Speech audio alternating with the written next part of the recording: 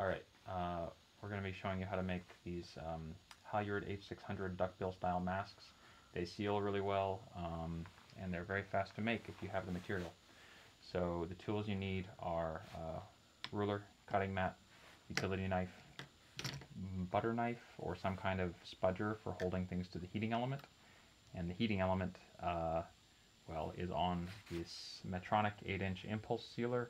These are about 40 bucks. You can get them on eBay. This model FS200, and then attached to it we have this little 3D printed jig that I will put on Thingiverse or somewhere else. It has most of the critical dimensions of the mask built in, and makes it much easier. So the consumables you'll be using are an 8x7 inch rectangle of Halyard, nose stiffener, which in this case is just a piece of aluminum, and two straps which will be used to tie back the mask.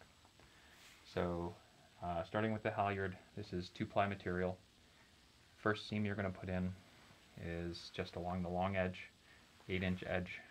Put it to the first détente on the jig. Get your sealer to somewhere in the middle range, around a 4, and just put the seam in. And after it turns off, don't move it. You're going to do this every time. Wait for at least 3 seconds, 4 seconds.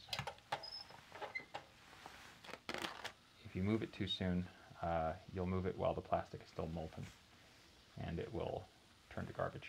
You're going to put in the second seam using this set back shelf, because we're going to set this seam back from the edge a little bit, because this is going to be where we put our nose stiffener.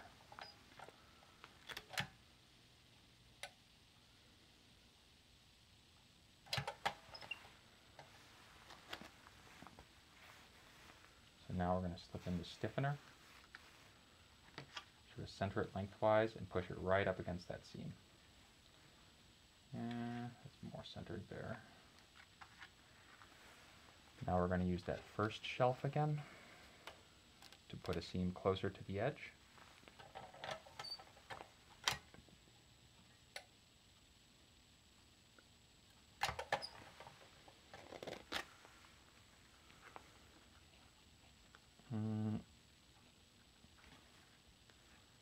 Yeah, I'm happy with that. Now we're going to fold the mask hot dog wise, match up the corners, and this is where the pockets come into play.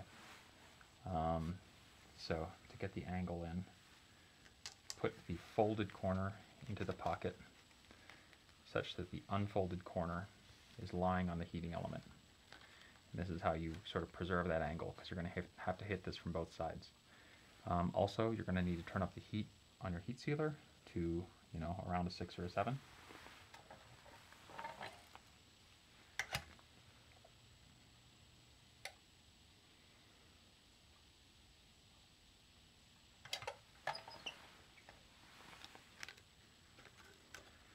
You're going to need to flip it over, hit the same seam from the opposite side. And since this is a very it's going to depend on the temperature of the room you're in. So I've just found from experience that giving it a little bit of an extra tap tends to help it seal. But again, this is going to, your mileage will vary. So now you can check the seam, because we're going to be cutting off this outer part of the mask. You can just give it a quick tug in there. It holds together. It's a good seam. Now we're going to do the exact same thing for the other side.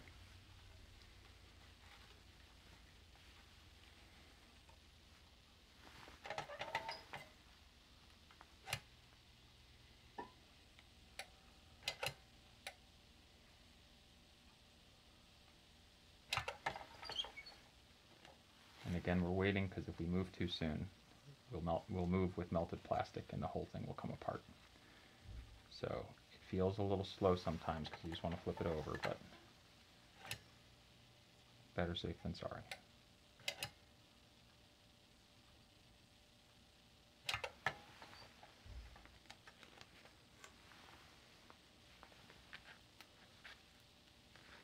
I'm going to hit that one more time.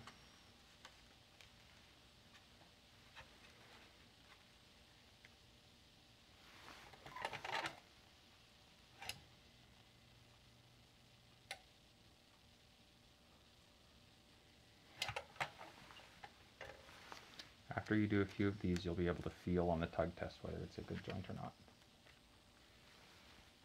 Okay. Now we have the basic form of the mask with the nose stiffener in place and everything, so we're just going to trim it down.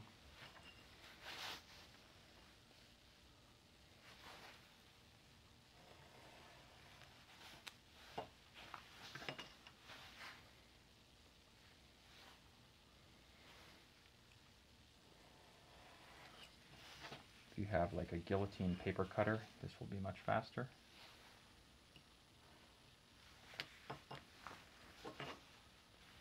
You also want to get the long edge because sometimes in the folding process the layers of the material can become unmatched.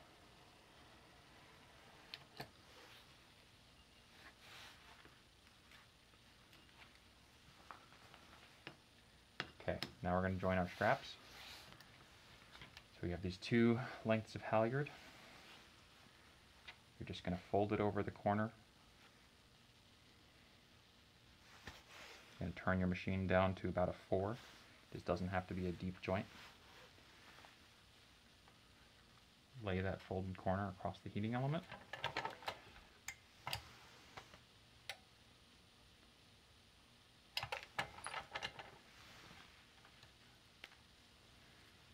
Flip it over. Hit it again. Try to line it up.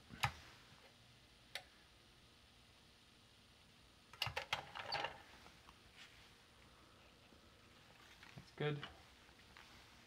Repeat the process for the other strap.